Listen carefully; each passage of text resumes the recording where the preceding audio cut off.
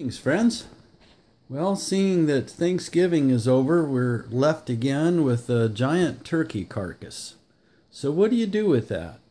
If you're like us, you take a little bit of the dark meat off that's easy to get to, and you cut the breasts out and slice them up like juicy steaks, and then you're left with, drumsticks and wings and that sort of thing, and then the back.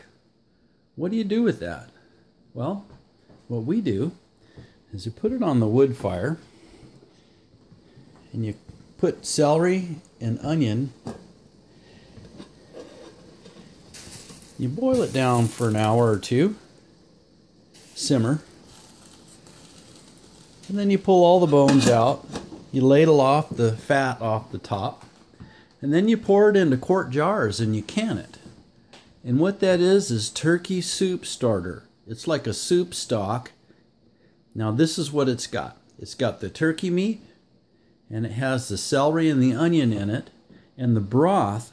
And boiling these bones down is putting an extreme amount of tryptophan in this soup stock.